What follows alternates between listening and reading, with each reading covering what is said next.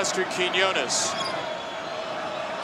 Malcolm Dandridge, another freshman out of Memphis, gets his own miss and put. Now it's Wade at the 4 and poor Bear Chandler regards Achiuwa.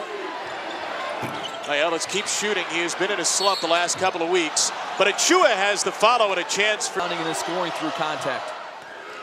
There and in contact, but no foul on the Etienne drive.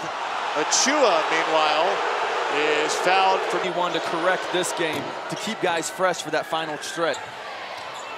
Dennis over Achiuwa, rejected. A block from Precious Achiuwa, and here goes Memphis as Achiuwa is fouled hard by Dennis. Offensively, he hasn't been getting many opportunities, but now he impacts the game on the defensive end.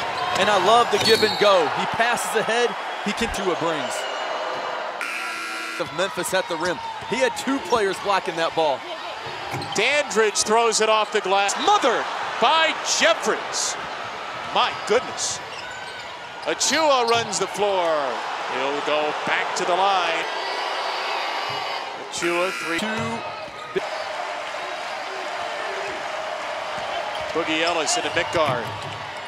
Ellis got a good look. It's Ignace and that talented young Arizona team following us over on ESPN. Hard to find a guy who can guard all 5 positions. Harris. That is pretty. Control. When the chair was pulled out on him.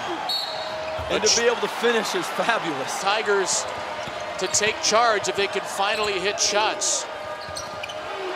That's a good shot. Quinones. 9-point game. Harris up top. Achiuwa comes down with it. They've had 3 straight bad possessions. Finally got the look for Harris. Achiuwa tries to push it in. He's got his. Last February 23rd. Looks like they're going to win their 14th in a row at home since then. And Sunday night or Sunday afternoon at USF for Memphis.